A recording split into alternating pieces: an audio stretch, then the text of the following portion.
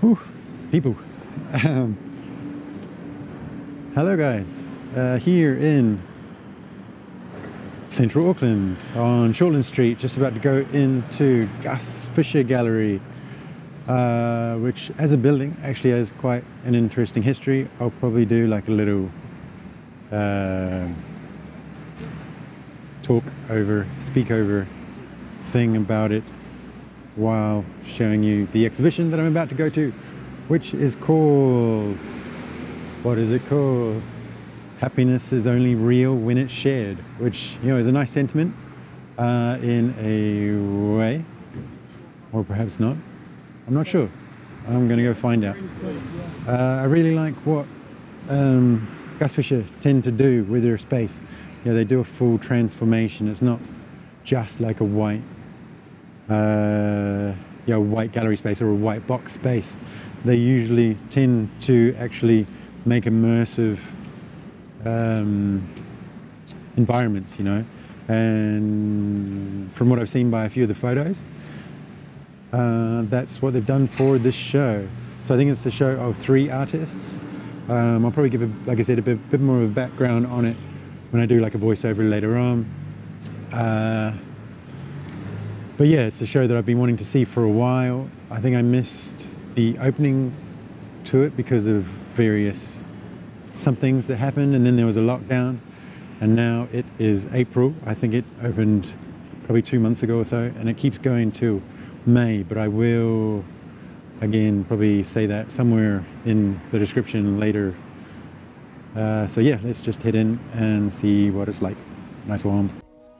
Gus Fisher Gallery is housed within the Kenneth Myers Centre, which was originally built in 1934 for one of Auckland's first radio stations, 1YA. It was later converted into a television studio, AKTV2, and was the site of New Zealand's first official television broadcast back in 1960.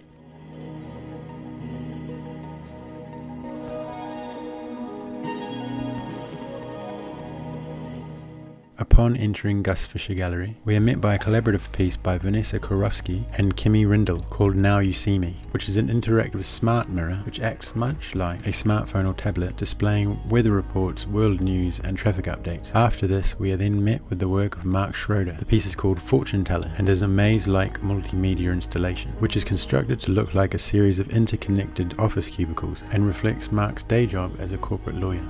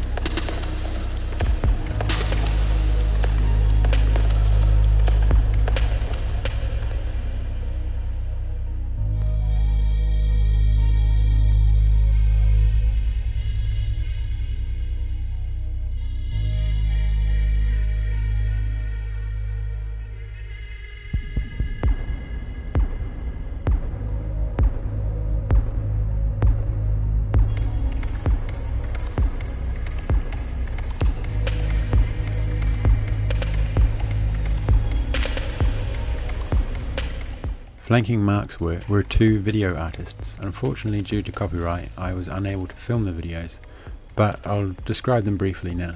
The first was Wong Ping's Fables series, which comprises of a series of 5 animations, which are akin to the tales of morality and are also inspired by Brothers Grimm's stories and the Aesop fables. Finally, we have the work of Pindar Yoldas called the Kitty AI Artificial Intelligence Governance, which is an animation of a cat seen here in these posters, which acts as an avatar for the AI which has assumed the first non-human governance.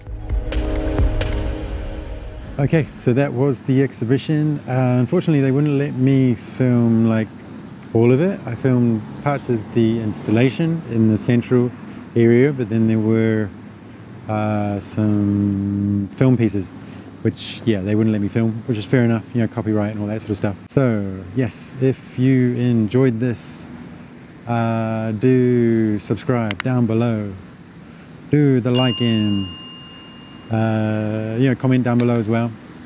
Yeah, it's a shame that I couldn't sort of show you the other 2 pieces, but maybe, yeah, just come along yourself if you can.